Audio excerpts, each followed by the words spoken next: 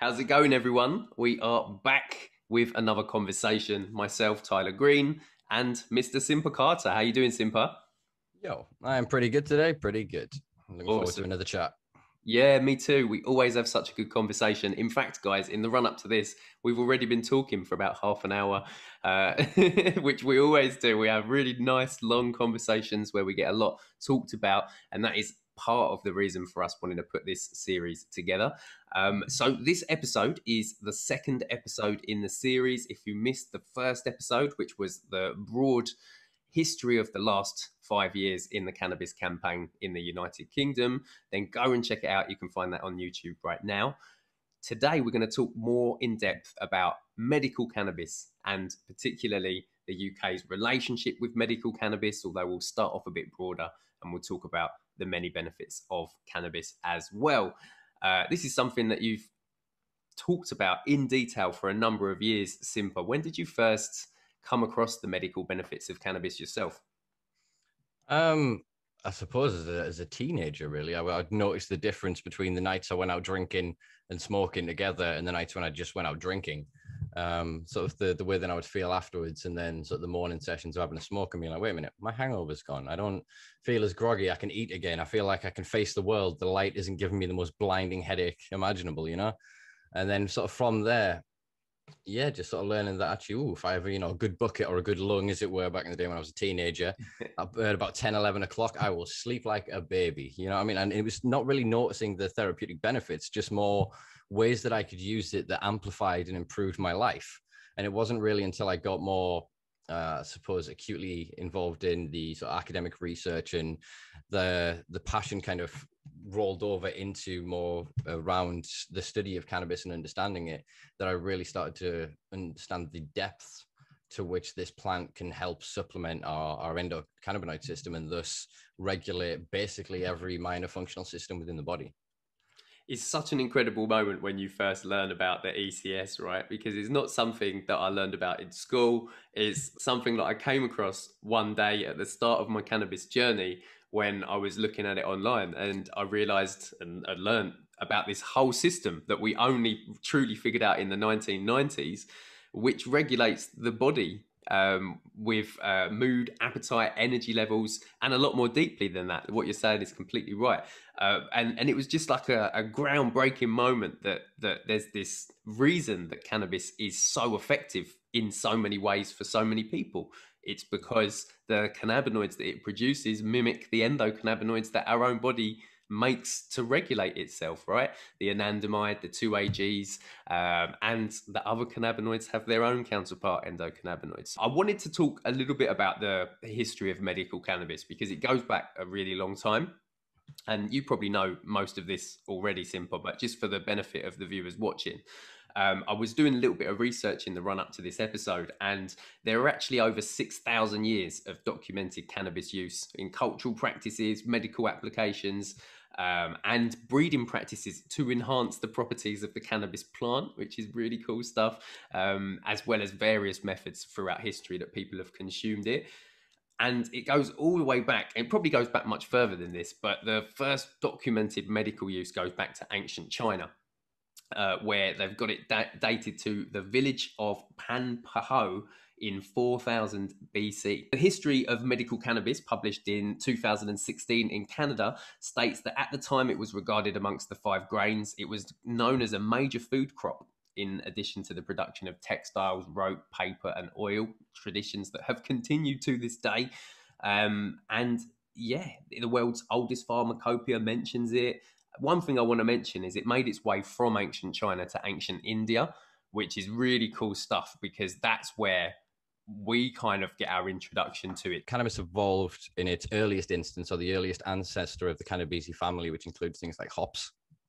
And eventually, actually, among enough branches, foods like broccoli and Brussels sprouts.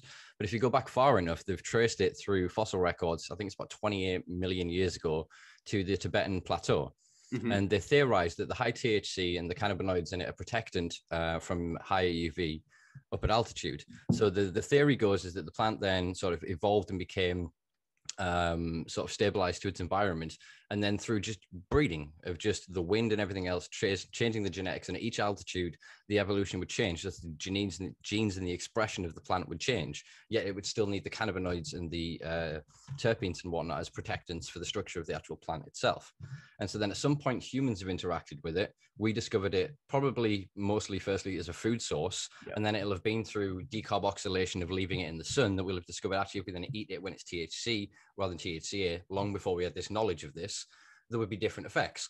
And then at the time, obviously, we were smoking, drinking into teas and using nature as medicine. We didn't have the modern pharmacopoeia we had today. You had different leaves, plants, and flora that you would interact with. And then from that, obviously, the idea of them with textiles, because of its tensile strength, and because of its use in terms of building materials and everything else that we do have some evidence for historically, it then just spread around because it's such an adaptive crop. It can acclimatize to most regions incredibly fast. It grows incredibly quickly. It requires a lot less water than most native species in most regions.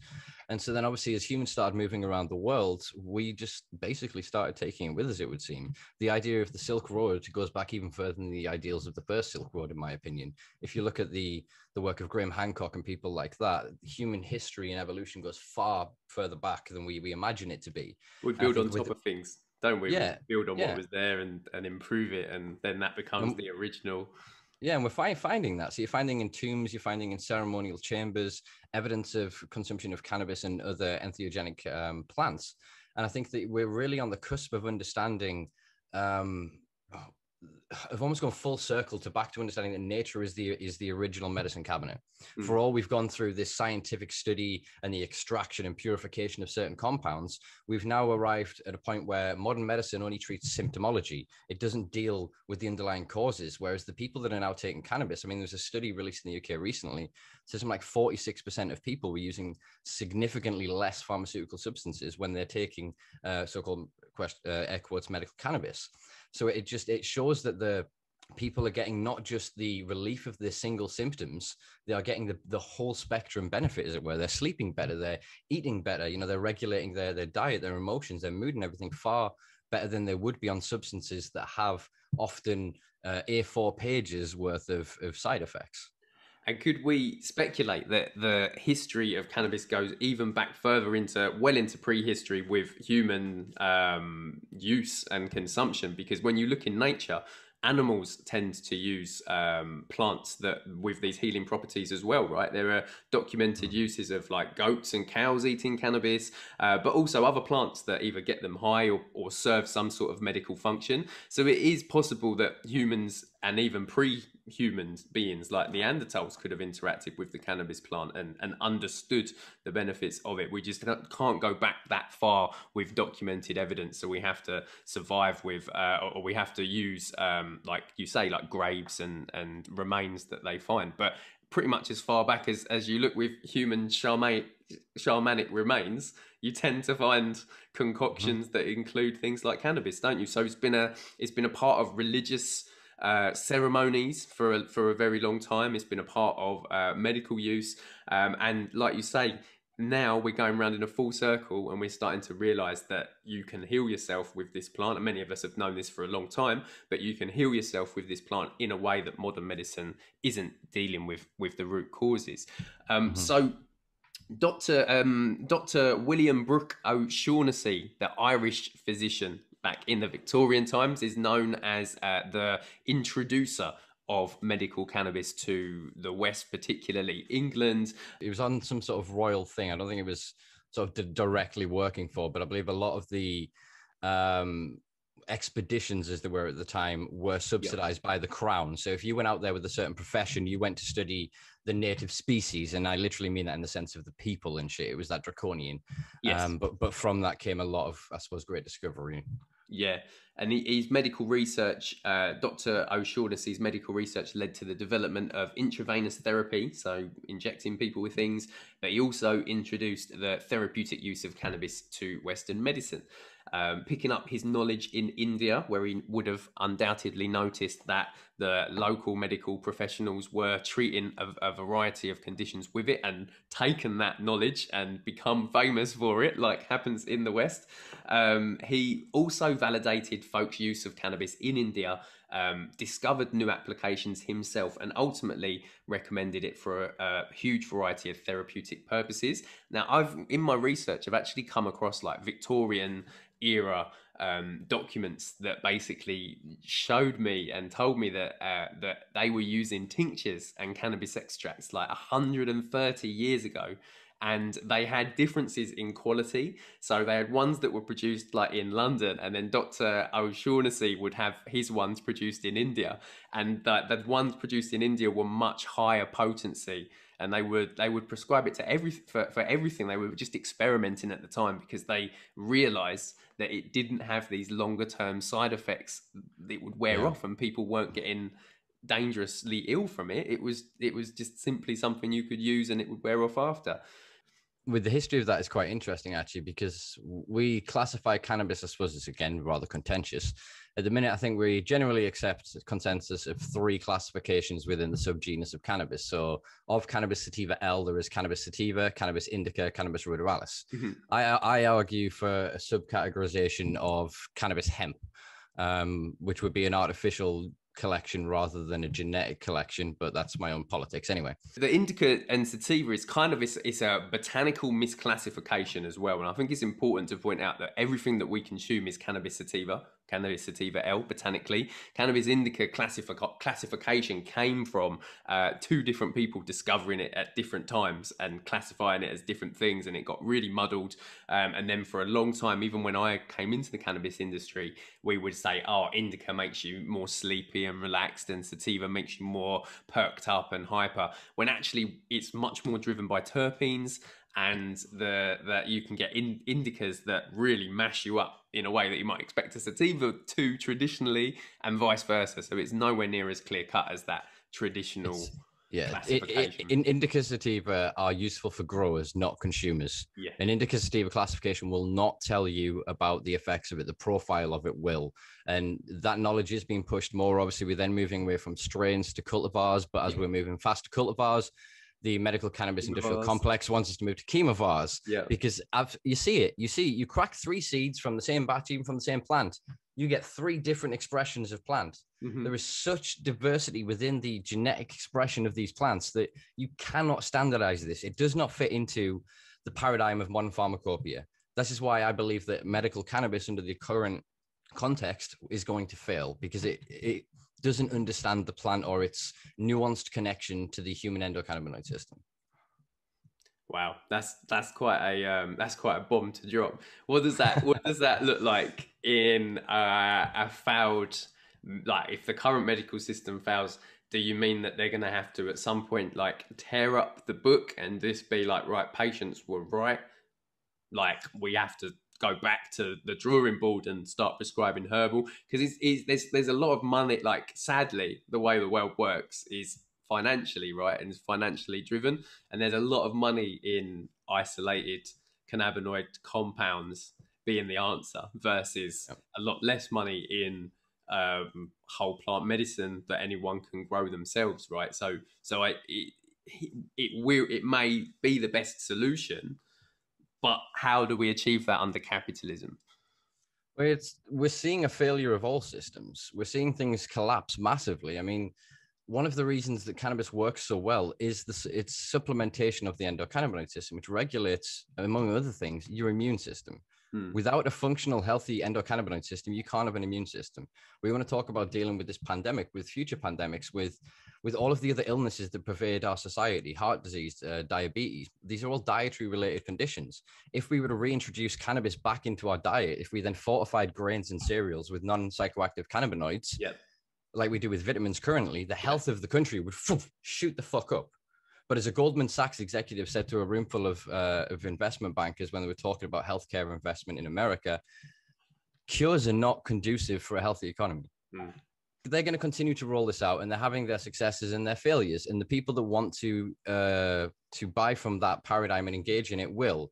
But a majority of people that have come from this and broken the law and stood fast and grown their own, had access to communities, to cooperative growers, to clubs, to whatever structure and organization that may be in their various regions, they're then seeing the quality of and the consistency of these products and the cost of them, and then go, what the hell are we doing here? All I'm paying for here is protection. It's a racketeering scam. All I'm doing is paying to be legally protected, so that if the cops pull me over, by definition, my piece of paper says I'm safe. Yeah, it is when you actually really look at it.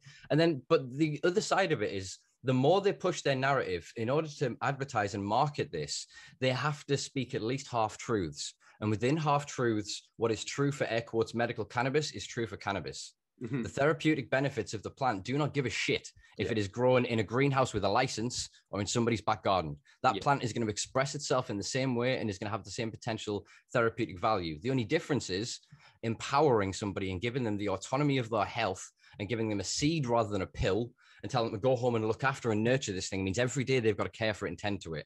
Having that routine, having that engagement with that plant, watching it grow, nurturing it, caring for it, loving it, then cutting it, curing it, and then getting healthy from it. That relationship is so therapeutic, and it is lost under the modern paradigm. That doctor doesn't give a shit. He only learned about the endocannabinoid system last year, and he only did it so he can prescribe them and get 100 quid kickback from everyone he does, or whatever the cost may be. And obviously that's, me being a bit cynical. There are decent apples in that bunch. I'm not saying there aren't. But under the current paradigm, they're deliberately misrepresenting the truth. They're saying only our stuff is medical.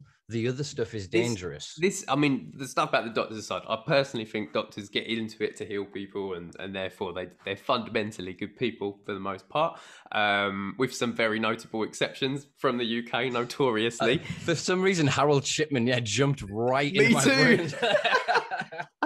That's what I was thinking. Pulled it out of my mouth. But the paradox. This is what I call the great con, right? Is how the wool is pulled over the public's eyes in this way, which is that by making it medical, by a certain company growing it, it's a different thing to if Joe Bloggs has grown it himself, like a patient has grown it for themselves.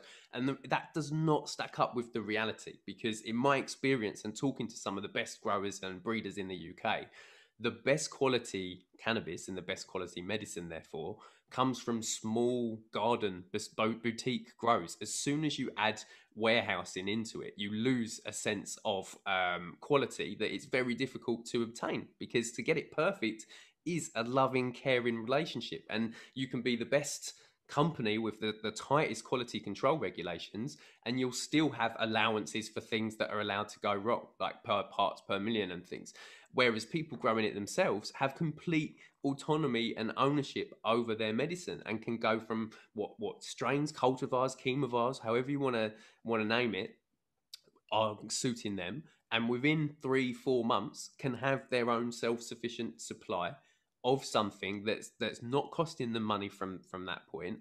And this is the great con, is that we're told that no, that's not medical cannabis, that's street cannabis. And in fact, if you get raided, like one of our friends in the industry has done at the start of this year, that will be classed as a class B substance, that not the medicine that it so clearly is, right?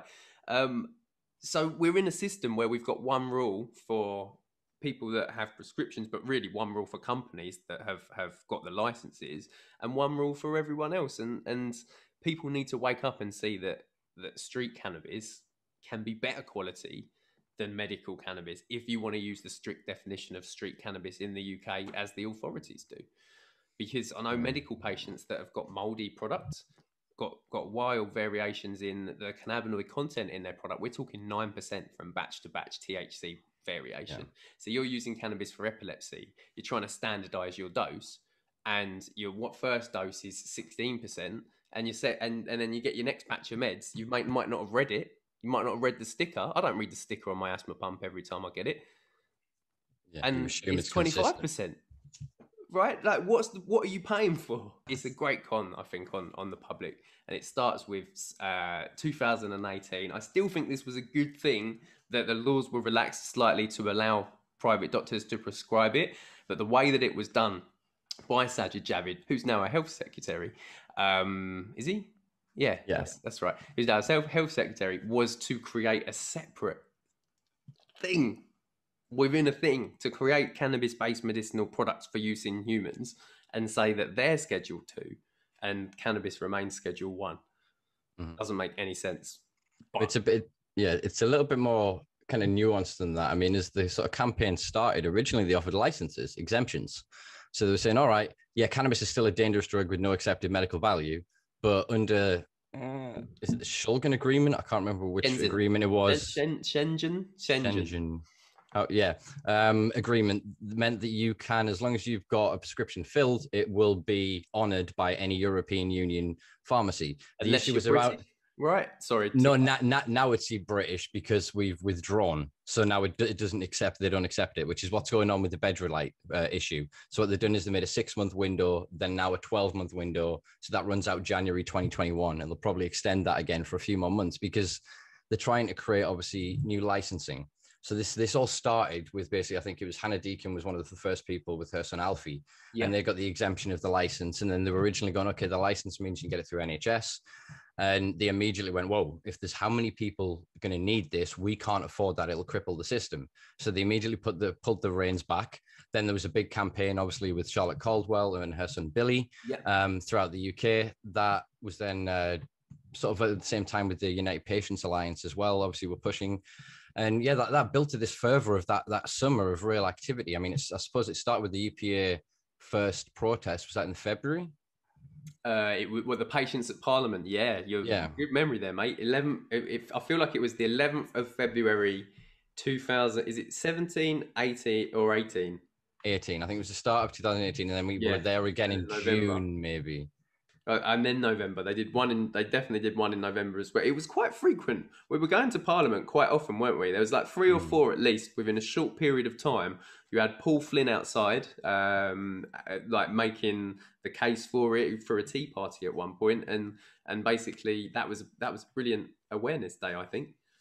Yeah, I mean that worked well. It left a bit of a sour taste in the mouth of, I think, some of the so-called recreational scene, the people who don't self-identify as medical, or people like myself that kind of get therapeutic benefit from cannabis but don't want to empower a corporate monolith taking over what should be a grassroots industry.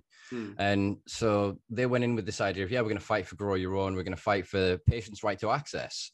And then they kind of came out with this new classification, as you've rightly pointed out. The difference is, though, it's not under the original MODA, Misuse of Drugs Act 1971. Under the 2001 legislation, they created the 2001 Misuse of Drugs Regulations. Yeah. They did this to allow the product Sativex to be sold via GW Pharmaceuticals, because up to that point, the product that they'd then been researching under the research license, they couldn't then bring to market and sell. When they were at that point, they had to change the law in order for them to secure sales legally. In that, they then created Schedule 2 medical cannabis, which is basically hyphenated as a compound word. So it's not the medical benefits of cannabis. It means the definition which they've ascribed, which you said before, which is a cannabis-based product for medicinal use in humans. Yeah, CBPMs. And in that, this is overlapping with the time that they were copying and pasting a response to every petition that we signed and put up, saying that cannabis has no medical benefits in its herbal form. They put no accepted. So that was the difference. It was the word accepted. So again, all governments are incredibly smart with language. They use legalese as a form of protection. And this is what medical cannabis is. This is why I was always air quoted or put it in commas whenever I write about it. Because I don't mean what most people hear when they go, oh, I smoke cannabis and get a benefit, therefore this is medical cannabis. It's because even the stuff that they're prescribing, third line down under that legislation, says that the smoking of cannabis is prohibited. So it nullifies that Schedule 2 status, puts you back to Schedule 1. So you can pay all that money, have that piece of paper, and if you smoke that, you will still be treated as a Schedule 1 Class B criminal. Yeah, that's mental. And I know a lot of patients, I know at least some patients do smoke it because that's the way that they get their benefit, And we're not saying that that's the best way to consume your cannabis, but it's a way that's been tried and tested for thousands of years and works very effectively for a lot of people. So, and one of the easiest things to do is to roll a joint or to hit a bowl or a pipe, especially if you've got medical conditions and your vaporizer's out of battery, right? Like you can't just Yeah. suddenly be a criminal because your Mighty's run out of battery or more. You can't afford to spend hundreds of pounds on a vaporizer because you're already spending all your money on your medical cannabis because it's not on the NHS. But it's a ridiculous system because then if they promoted harm reduction, then okay, you can combust it, but you shouldn't smoke it with tobacco because cannabis is a bronchial dilator. It's actually a protectant of the lining of the lungs. There's a lot of research that's starting to come out that goes, wait a minute, if consuming a burnt carbonous material causes cancer, where the hell are the lung cancer patients for cannabis? And what they're finding is, there are minor protectants within the cannabinoids themselves that are anti-carcinogenic. Yeah. They are protecting in and of themselves. So there is this paradigm going on there that it's self-protecting. So if we were then talking about harm reduction for people and actually getting them more information education, they can make more informed choices. But they don't want to make you to make informed choices. They don't want you to know there are thousands upon thousands of strains, cultivars, and within those cultivars, you grow one, you hermaphrodize it, it self-pollinates, you'll get 1,000+ seeds. You'll have 1,000 different type chemobars, individual profiles of that plant. And then from there, they'll express different. It's unstandizable. She doesn't fit into the modern paradigm. And this is why they're moving now to, look, Cannabo, an Israeli-based vaporization company, took basically a standard Chinese vape module that they created a patented cartridge system that's untamperable. I have to vape. Yeah. And they're releasing a 1 milligram cart that then they say is the best way to release this. Their formulated product with the carrier oil they've put it in increases bioavailability. And it's bollocks. And you then look at what's happened with the misrepresentation of the standardization in prescription. You look at mold and the really varying quality standard. That to me feels partly deliberate because then when they can offer this product and go, well, would you not rather have this? It's cheaper, it's standard, it's and they move them onto that model. And then it's not far from there to go, actually, the way to standardize this is to put synthetics into that vaporization cart. I mean, I've been chatting about this behind the scenes with some people that are high up in the CBD industry, and like it's worrying because of this the lack of standardization or the ability to standardize these products. Along with the way that our politics goes, it looks likely that we'll go down that route because if you're getting wild variation and you're getting things like mold and stuff, you wouldn't get that with these synthesized isolated compounds. They would be able to give you a pill that gives you the same thing every time, and that's kind of what you were talking about at the start of this chat. The way that medical science is going, in that they want to treat the symptoms, but cannabis treats the cause, right? It doesn't just treat the symptoms, it goes deeper than that. And we are in danger of losing the entourage effects, of losing the benefits of the collection of cannabis in its natural form. But we're not quite there yet. And I'm sure that there's plenty of campaigning that will go on and will push back that and keep herbal cannabis accessible. Because at the end of the day, when you remove people's ability to legally get cannabis, they illegally get cannabis, and it's the way it's always been and the way it always will be. So you just drive patients back to sourcing off the free market and have a different situation on your hands if you try to control it too heavily. Well, this is what I alluded to before about sort of the failure of the system is they can succeed that way, and they can then get the people who are still going to carry that stigma and that persecutive ideology of cannabis consumers and go, you druggies, you wrong-uns, you criminals, I just can't prove it. You're going to do something wrong, you're going to steal from me, or you're going to do something inappropriate. Those people will then still benefit from cannabis. They will go entirely down that synthetic route. They will go, and it'll be so homogenized and so removed from the culture and the history and the traditions that actually founded the knowledge that give them this industry, that, they'll be happy. But the people who have grown up through this culture, the people that have known about it, and hopefully the people who will be here to protect it into future generations will inspire others to do their own knowledge, their own research. At the minute, the past 20 years of knowledge has been lost because it's hidden in laboratories. It's private patented intellectual property. We live on a crux and a certain precipice in history, I guess, that our generation of activists and of advocates and of individuals that are carrying this torch that has been kept alight through the darkest of days, through storms that we can't imagine. We've lived through Prohibition, brother, but we have not lived through Prohibition. I've smoked a half-ounce joint leading 1,000 people through fucking Swansea, chanting at people for the Global Cannabis March. I could not have done that generations ago. I do one generation ago. Yeah, I do that entirely because of everybody before me that has sacrificed and has given something up.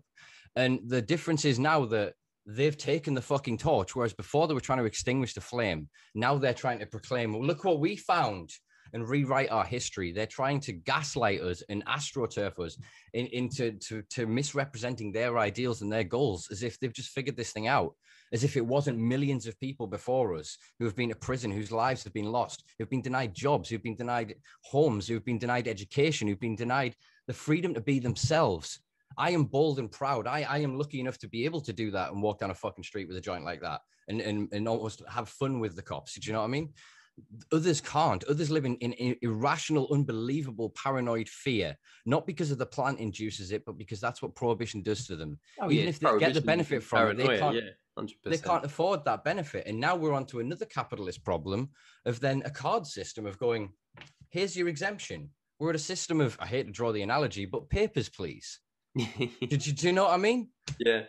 Are you talking about specifically with medical cannabis, or are you talking about vaccine passports? Because I feel like that's a very different conversation. I'm talking conversation, but it's still a papers, please type situation that we're going into as well, isn't it? It's the way. Is it the way the world is going? Is the link I'm trying to draw here, which is that you need kind of to be recognized to play. It used to just be pay to play. If you've got enough money, you can do whatever you want, and now the spotlight is on that a little bit. So maybe now it's you need to be authorized to play, and part of that is getting your vaccine passport or your medical cannabis card, and after that point you probably will be left alone and able to do what you want.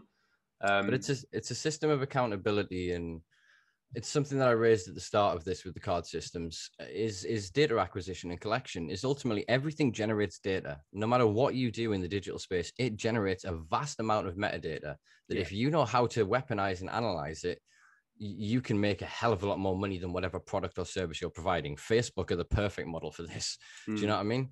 And I worry about the longevity of these cards, because rather than fighting for everybody's right of innocent until proven guilty, we're creating a system of everybody but us is guilty. You either pay in and opt into this system, or you are wrong by definition. So if you're ignorant of not knowing of the system, or if you're even ignorant of not knowing that you have therapeutic benefits of cannabis, because look, I'm not going to argue that all cannabis is medical because of the weaponization of the word medical. I will, however, say that all cannabis has therapeutic value. Therefore, all of it, even the shittest grown stuff, at some point will provide some benefit, unless it has molds or added pesticides or fertilizers or other compounds or chemicals or derivatives within it that could then become dangerous through volatilization or combustion. Yeah. The product itself is basically going to be benign to the greatest part. Obviously, there are a small percentage of individuals that could have precipitous events of mental health interactions, but the evidence is slowly starting to show that that's more precipitous, as in they would have had this anyway. A study came out recently in America of saying suicide ideation amongst 18 to 25-year-olds is a dangerous trend. And basically, if you look at the data, I broke this down in an article for Last Week in Weed on the website. And if you look at it from an objective observation, rather than somebody looking at it going, cannabis is bad, let's prove it. If you flip the lens, you actually go, kids or young people that have a propensity towards depression or anxiety, or struggling with their integration within society, which actually is a measure of their health, not their dishealth or their illness, that they have a higher propensity to use cannabis. Yeah. And they're then saying that that's causal, and it just isn't. It just fucking isn't. And actually, psychiatry in places where it's legal are now looking at their mountains of data and going, wait a minute. Yeah. What if cannabis didn't cause this? These people are using cannabis for this. Yeah. Then they've got this mountain of data to go, actually, all of these people with schizophrenia were typically using this. Let's have a look at this in case studies. So again, they're weaponizing historic data for the benefit of the medical cannabis industrial complex, rather than sharing it with the world. They're still perpetuating that cannabis causes psychosis, while GW and others are actually now preparing trials to use cannabinoids to treat psychosis. We're in such a fucked up world. I don't know if I sorry. There's no shock here, because I already know that that's an outright, another bomb dropped for people watching. But I already know all of this. Like, I already know that they're opposite of what they say publicly is often the case with cannabis, and it's a real shame that the wool is pulled over the public's eyes. And you used a great example there, Simpa, which is schizophrenia, right? So people that suffer with schizophrenia, which I think itself is a vastly complex condition, so people that are suffering with schizophrenia are, I think, like 50%, it's a really high percentage of them end up addicted to various substances in their life. It's probably self treatment, right? You're trying to do something to change your mental state. Many of them go to the most easy, accessible, illegal drug in the UK, which is cannabis. And then that is used to say that that caused their schizophrenia, or has been used in the UK in the past. You still see this myths now in 2021. Cannabis psychosis and skunk hysteria. Oh no, it's not all cannabis. Now it's just super strong stuff that happens to be molecularly identical to what we're producing as medicine. But because we've produced it, it's safe. This is the argument you're seeing in various markets in Colorado and Washington. There are actual lobbyists in their Congress trying now to put THC caps on the recreational market. No way. They're trying to cap. They are trying to cap extracts in Washington State at 50%. And I bet that is so they have a distinguishability between the strength of medical cannabis, so that patients need to go and get medical. Like, medical's the strong stuff. Do you know what I mean? At the moment, there's no distinguishability. It's cheaper and less taxed, but it's still the same product, right? Whereas once they make medical stronger, then it's a better product. Much like you have with my, like, losing my hair stuff. You can get 5% minoxidil over the counter. If you pay Belgravia Centre £1,500 a year, you can get 15% minoxidil. Do you know what I mean? So it's different purities, enabling pay to play and enabling this market for pharmaceuticals to come in and provide something different. That is mental. Yeah, from conversations I've had with people, that very much seems to be what they're doing, is that they want to corner the market by pushing the so-called recreational market down. And therefore, anything that's found at high rates, it's not then going to be that the potency of it's what's dangerous. It's the lack of controls in its cultivation is what's dangerous. So they're changing their narrative. They've been adapting for a while. They're co-opting the war. So rather than sitting down and us having a fucking treaty and us working out surrender or whatever, they've kind of gone, you're right, but only if you come through us. Yeah. So they've established their systems. They've gone, it's a good manufacturing process, stamped it soon. I'm telling you, we're going to end up with British Standard, the BSI Institute. You're going to with that kind of thing with products, but they will not put that to a herbal derived product. They're only going to put that to synthetic products. People like the David Beckham backed venture with cellular goods, they came into the market, partly for an inflation thing so that the investors could make a chunk of the money back. But they're losing quite a lot, as are a lot of the players at the minute. But they're sat there basically to be first dibs. Yeah. Because they know that legislation's coming. They know that internationally, that's what's going to be recognized. It doesn't matter if companies this lose money, because they're in it for the long term, aren't they? Look at Canada's top 5 still haven't made any goddamn money since 2018. They're not projected to make money until 2018. When they do, there'll be the Amazon, the SpaceX, the Microsoft of this industry. They've already kind of got that kind of accolade. Not that powerful, but they've already got that, like, everyone knows about them. So even if they make losses for another 5 years, in 100 years, they're going to control the market. But it's analogous to there's a giant river, and all of these engineers come along and want to build these hydro dams. And so we could all work together and go down to the bottom and let the stream flow and build this huge fuck off dam, and it power everything, and we all be enriched from it. Whereas these guys are going, and they stop a few hundred yards down and they build their dam. And so a little bit trickles past, then that builds slowly again. Somebody else comes and builds their dam. And so what they're doing is actually impeding the progress that would actually empower them.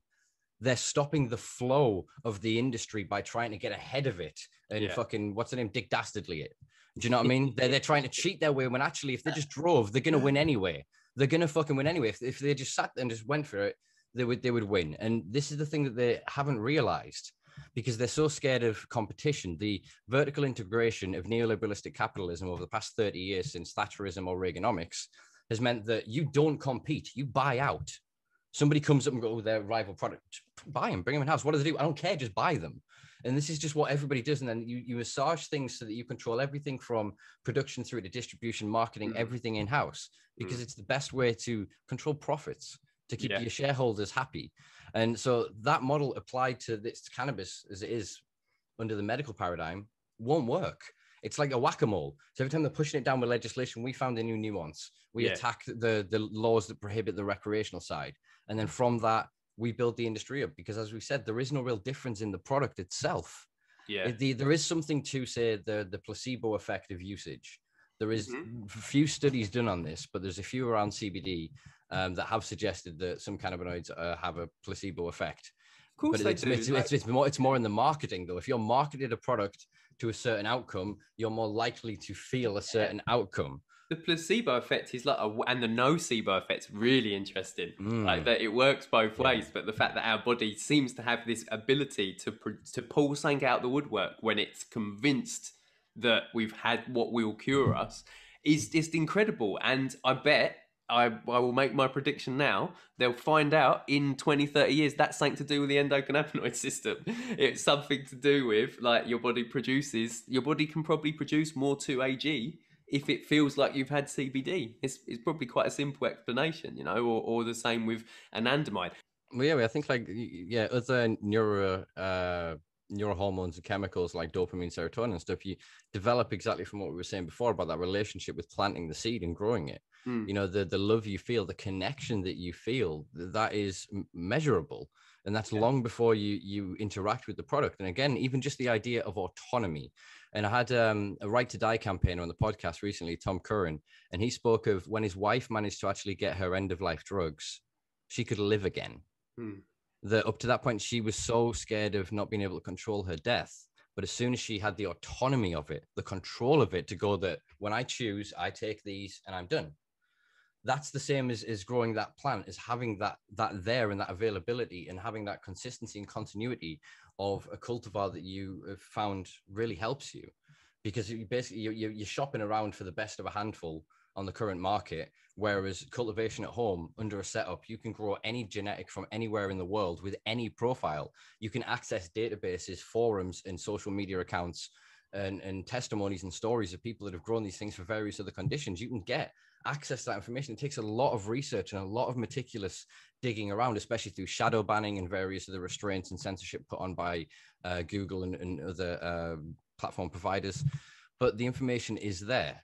So it's difficult to empower the people, but that's, I think, the main thing we have to do is not just go, oh, medical's legal, therefore eventually they'll fix it for you and they'll have the perfect thing.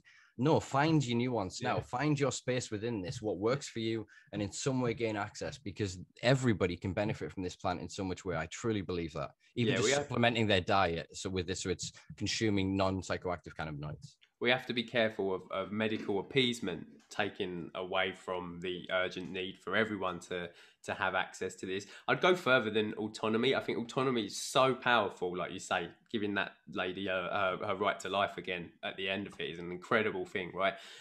But even in a system where they remove the red tape around cannabis, not only would you have autonomy to grow your own medicine, but you'd be able to set up public open networks where all different chemovars and cultivars were accessible to everyone, right? And everyone would be able, this is the idea of the collectives, right? This is how it all sprung up in the first place. If you and 5 other patients don't have enough space to grow all these different chemovars or cultivars, then you can have a collective where you swap medicines or you swap different strains, and then you get the benefit of multiple things for your condition, right? And we know from research that most people aren't going to just get on with one strain for their whole life. Like, you want a couple of variations, right? Well, like you need dependence, because you build tolerance.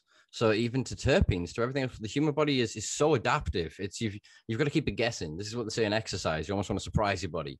You know what I mean? Because we are lazy. Every cell in our body is lazy, not in the sense that we're lethargic and want to just the energy efficiency of life. Everything is moving towards atrophy, and it tries to slow this process through energy conservation. And our bodies and our lives and the same. So as soon as you put someone in an environment, they figure out shortcuts. They figure out ways to do that job a little easier so they can rest a bit harder.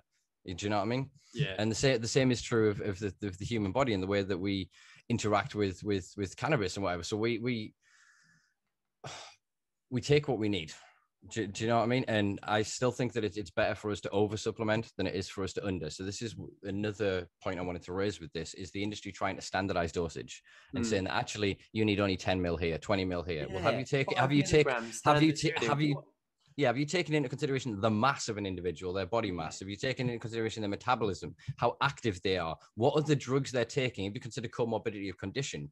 There are so many other questions that are just not answered because they are just not trained within this. We are in a generation of over specialization and specification within knowledge.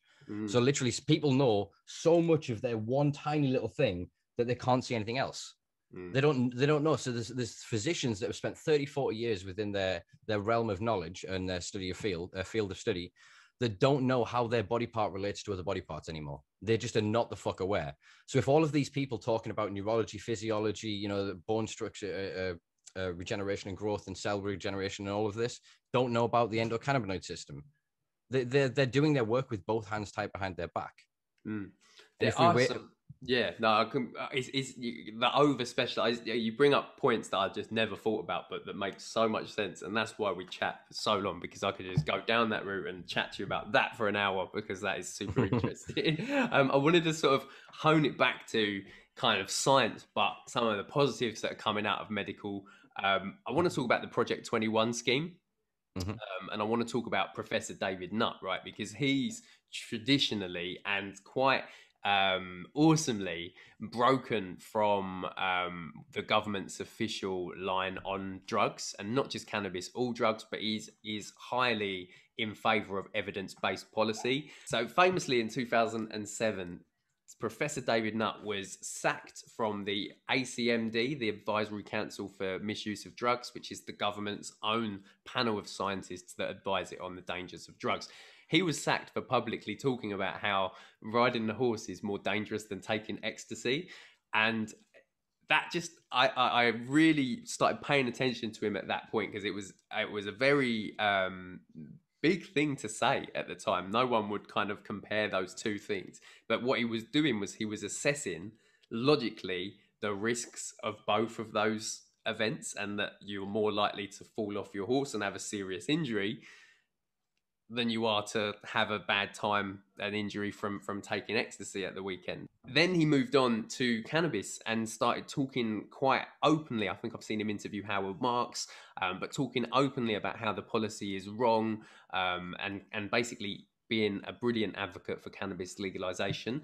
Most recently, as part of drug science, which is what he founded when he was sacked from the ACMD, they've launched a scheme called Project 21, which is a campaign that eligible patients get access to affordable medical cannabis treatments. And not just get access to cannabis, but it's then subsidized, so it becomes a lot cheaper for them on a monthly basis. And what this is aiming to do is to create the UK's largest body of evidence for the effectiveness and tolerability of medical cannabis, to hopefully give the NHS the data it needs to start getting funding to prescribe patients. So I think that's I think it's a really cool thing, and a really good thing they're doing. What's your take on Project 21, Simpa? I'll kind of cover what you've said and build to that. Yeah, the ecstasy versus equestrian sort of paper was quite famous and very interesting and almost funny summation. Worth a read if people want to go check it out online.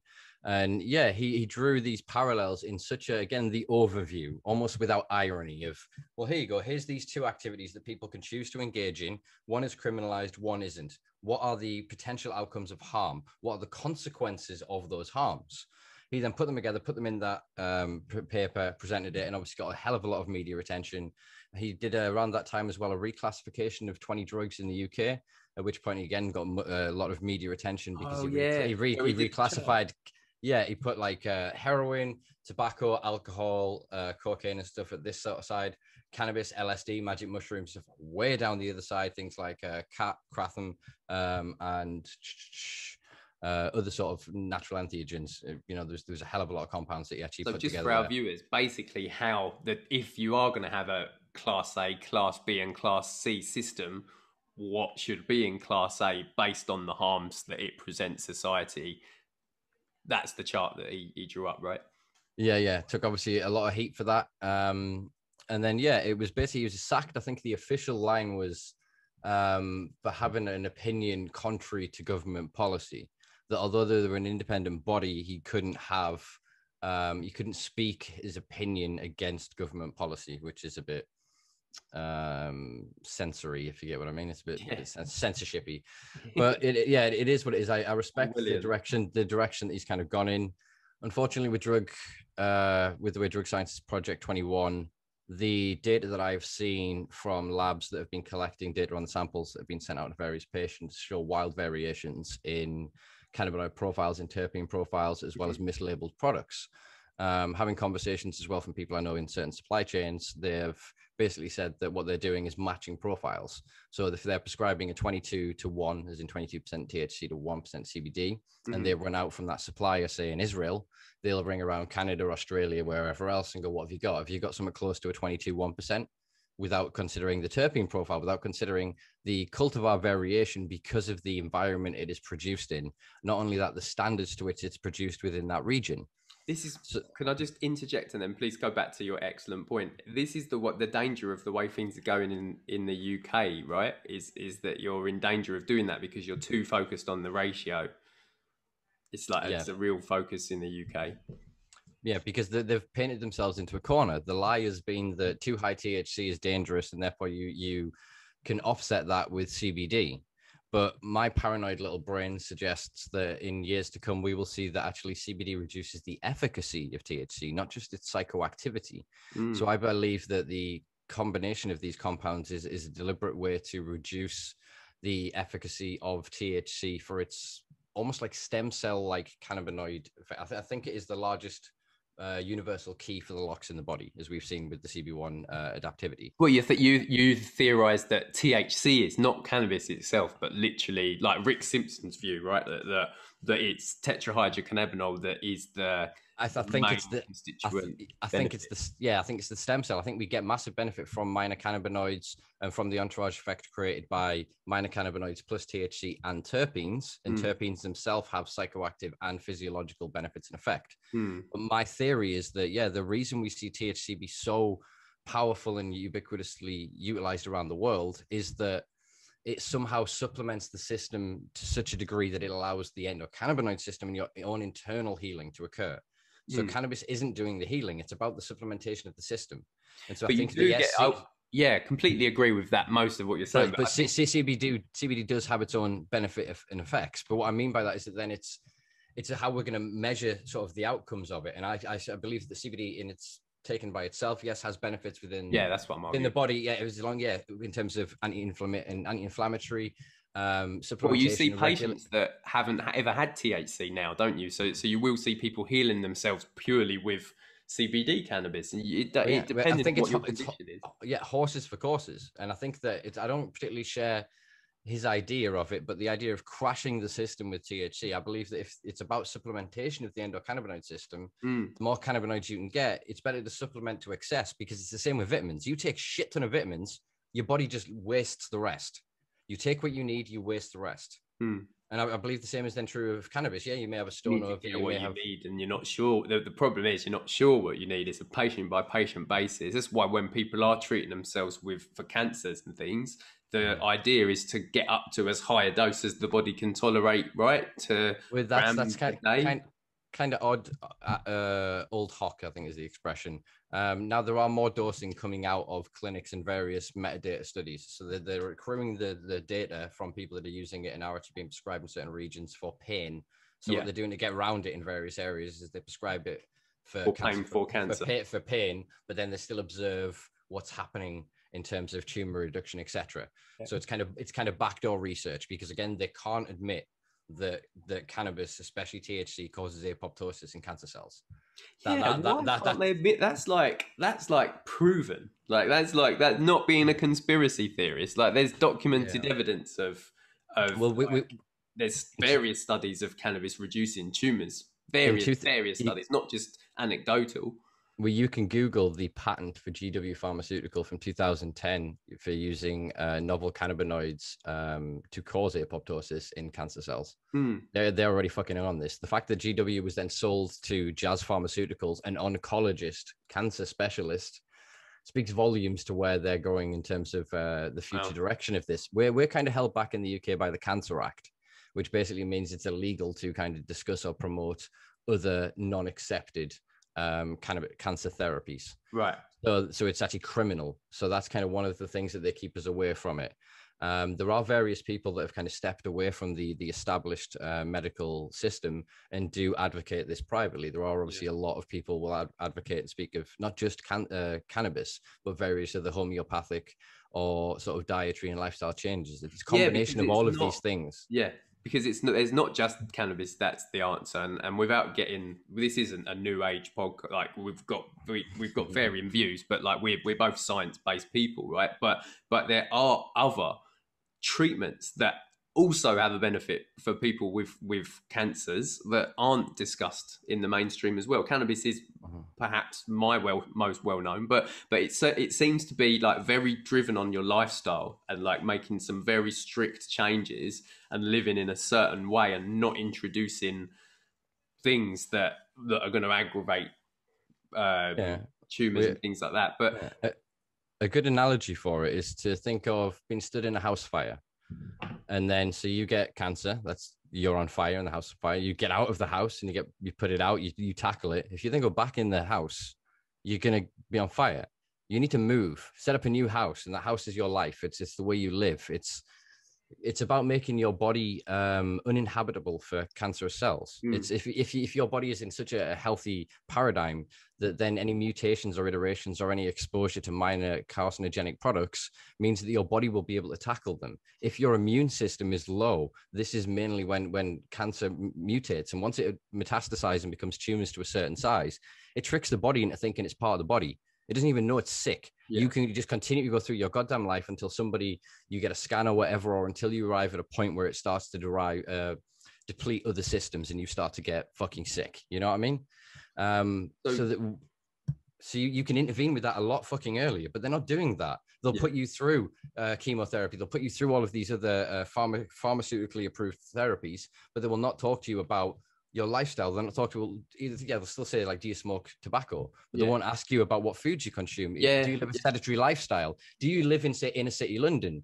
Do you know what I mean? Are you exposed to more pollutants? Are there trees around you? Because it's been separated from the mental health side completely. Like, and that's so important for people that are suffering from a physical condition, because it's how you deal with it, and part of that and part of your immune system is how strong you are, both mentally and physically, right? Like you can grade your immune system by depression.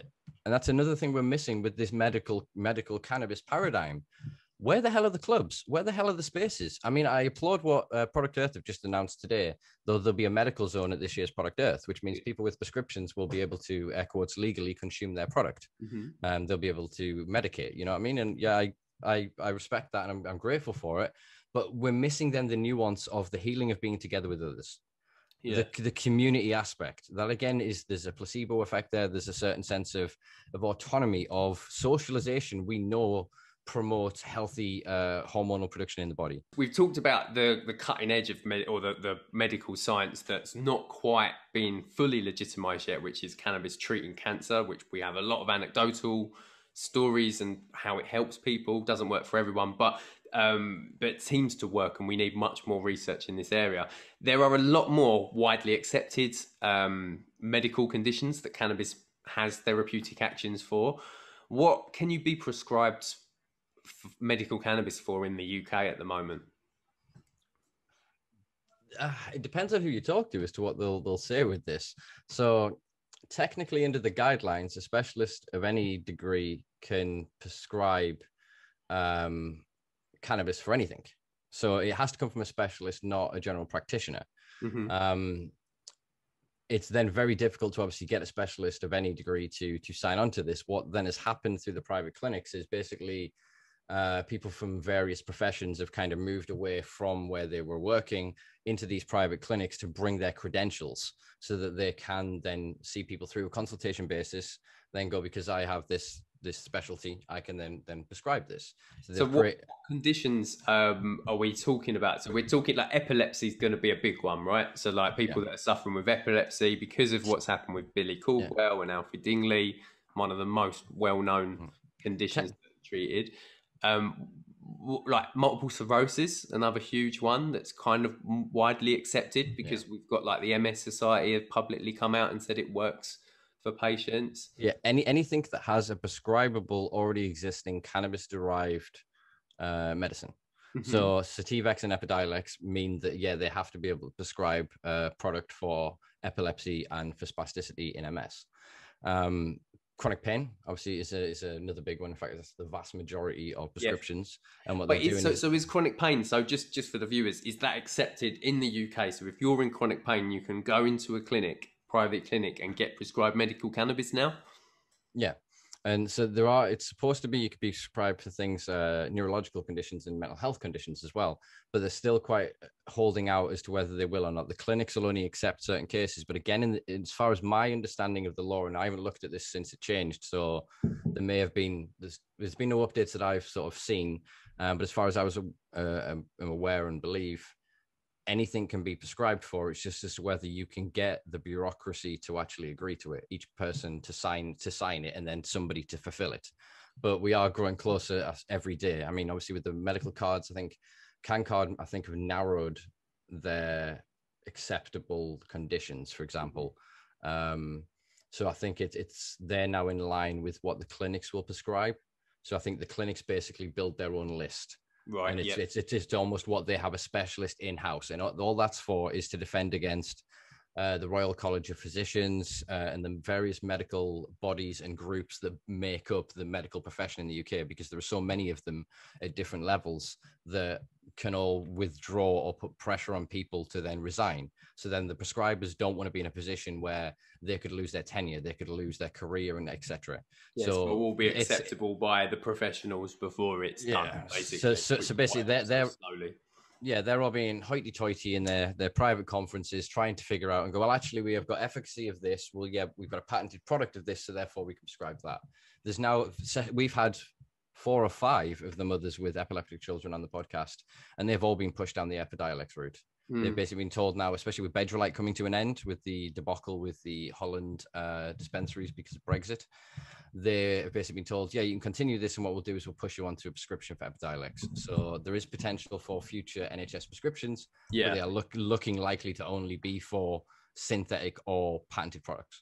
Because there are 3 herbal cannabis prescriptions on the NHS at the moment. We discussed this briefly last week, but nowhere near enough. Like there's 1.5 million medical cannabis patients in the UK. Like, where's that? As an estimate, yeah, exactly, and it's 3 versus somewhere in the region of 6,000 on private prescription. Yeah.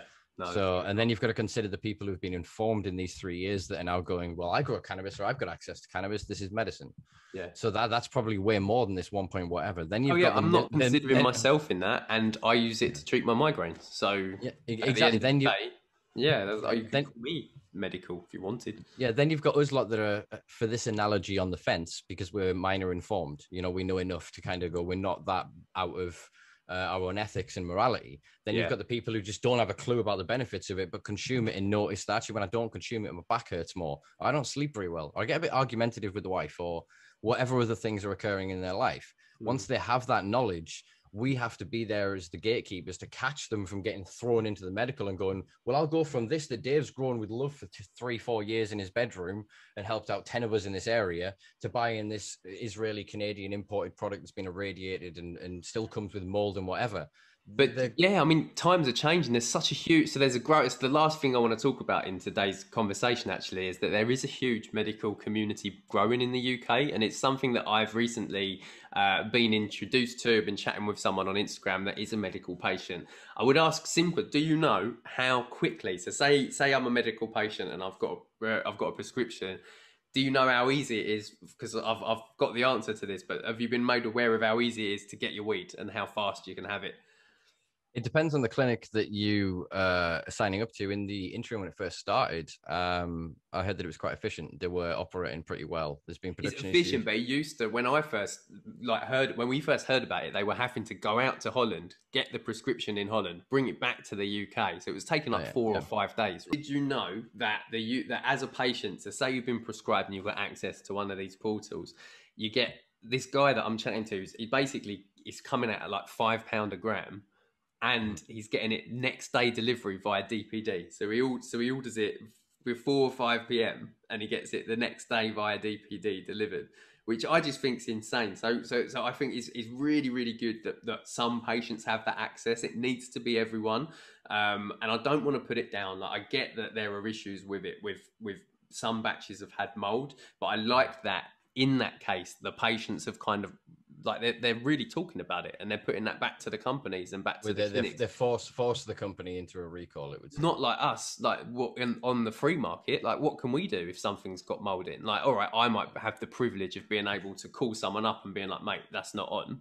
But if you're buying it on the street, you can't do that. So I Yeah. do think that it's going for the patient community is getting better, but then what we're in danger of is everyone else being left behind unless you get that card, unless you get that prescription, and then once you get that prescription, you feel different to everyone else, and you lose your care for the wider community because you're in the patient community, So Yeah. we need to Protect, care for everyone in this industry. protection breeds apathy. We've seen this mentality throughout history that when a certain population are protected and safe, that comfortability leaches into their lives. Hmm. And I'm not stating this of the majority of the community, but the last thing that I will state on this is that I understand wholeheartedly. I sympathize and empathize with the decisions that have been made and taken by some people, but they have to recognize that unless you are fighting for the others, unless you are turning around and giving a hand up, then you are besmirching, and that is a really archaic term. I don't know where that one came from. And you are pissing in the face of every single person that allowed you to get there. And Hmm. I'm not just talking about the medical people, the people that rallied the activists, every mom and pop, every kid, every person that ever interacted with this plant that in some way spoke truth to power that allowed us to get to this precipice in history. And if we don't acknowledge that, respect it, and utilize the technology that we have now to document the history, the stories, and the legacy of the people that got us here, then frankly, what the fuck is this all for? So I do hope that anybody listening to this that is sat in that position of comfortability, that you are trying to help others in some way, that you are trying to inform others, that you are pushing that boundary, that you are challenging the stigma, that you are proudly consuming your product. And yeah, you may speak of it as a medicine, but remember, it is still the same plant that I smoke and am criminalized for. It is still the same plant that I have friends that are facing prison for. The people who have fathers, sons, mothers, brothers that are locked in cages. We have to acknowledge that truth at every turn. Yeah, and with legalization sweeping the world, we are in danger of that being brushed under the carpet, and in 20, 30 years, people only seeing the good of it and not remembering all of the people that were locked up for a very long time for doing what we were able to do even under prohibition in Yeah. 2021. It has really relaxed, and yeah, we're built on the shoulders of the greats that came before us, right? So yeah, thank you so much to everyone With that has that, watched this sorry, episode. can I just quickly do one Go on, shout out correct then? it. I'm not going to correct you. I'm Oh, just going to say, rest in peace, Frenchie Cannoli. We lost a legend today, I man. can't. Yeah, this is something that we found out about today, right? So on the day of filming, Can't wait to put it yeah, out. we've lost Frenchie Canoli. Now, I never had the pleasure to meet Frenchie, but was a follower of his work, and particularly the hash porn contest that he had on Instagram. He really contributed some incredible culture and made hash into an art form. So, you've met him at least once, haven't you, Simpa? Yeah, I've bumped into him sort of a few times at various events, and anywhere I've ever been and everywhere I've ever seen him, always had an aura of just chill and joy.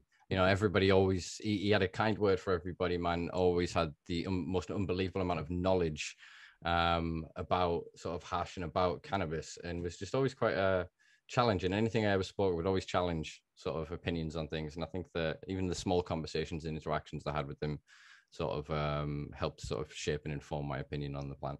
Yeah. Oh, we lost a great. So yeah, rest in peace, Frenchy Cannoli, and yeah, everyone will continue that great work that he's been putting in and the influence that he's put into the campaign. So yeah, guys, look, thank you so much for watching. This has been episode 2 of our conversations. Tyler Green and Simpa Carter. We're talking about medical cannabis today. Last week we were talking about the broader last 5 years in the industry, and we'll be back with another subject for next week. So as always, make sure you hit that thumbs up and subscribe to the channel to help us grow. That's it for the moment. Thanks for watching and keep toking. Yeah.